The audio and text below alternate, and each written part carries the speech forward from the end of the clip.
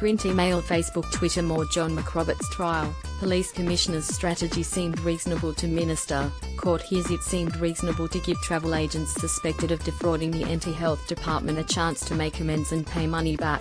Former Northern Territory Health Minister Robin Lamley has told the Supreme Court. Ms. Lamley began giving evidence in the trial of former NT Police Commissioner John McRoberts, who has pleaded not guilty to attempting to pervert the course of justice between May and November 2014. Mr. McRoberts is accused of trying to deflect a travel agent fraud investigation, which had marked Anna Kamatzis, who Mr. McRoberts had been in a sexual relationship with, at the top of a list of high-risk targets. Investigators were looking into the conduct of 27 travel agents, suspected of invoicing the NT Health Department under a pensioner concession scheme for inflated flight costs. The court heard Ms. Lamley met with Mr. McRoberts, then NT Chief Minister Adam Giles and then NT Health Department Chief Executive Len Notaras in late June 2014. Mr. McRoberts led a discussion about next steps for investigating the travel agent rorting, including a so-called civil strategy, Ms. Lamley told court.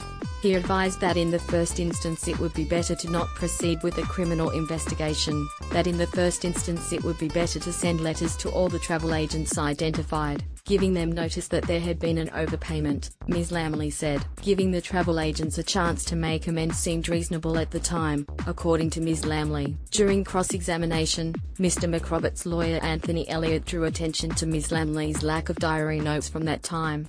When I was dismissed from Cabinet by Chief Minister Giles, my diaries and my notebooks disappeared, Ms. Lamley said. I kept notes on almost everything I did. They were removed from my possession.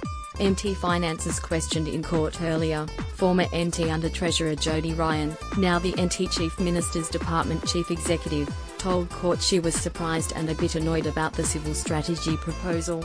Mr. McRoberts indicated that he didn't think there would be enough evidence and therefore we might be going down a civil route, which might involve writing to the travel agents, Ms. Ryan said. Ms. Ryan was also questioned at length about the state of the NT's finances in 2014 and whether NT police were under financial pressure. She said the situation wasn't perilous, as suggested by Mr. McRoberts' lawyer.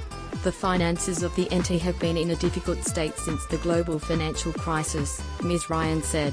I wouldn't describe it as being in a perilous state at that time, compared to what we have now.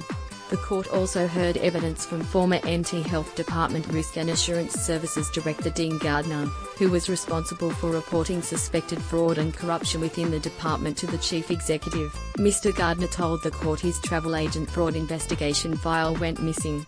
I've got no idea what happened to my investigation file, he said. It was kept in my office in a locked drawer.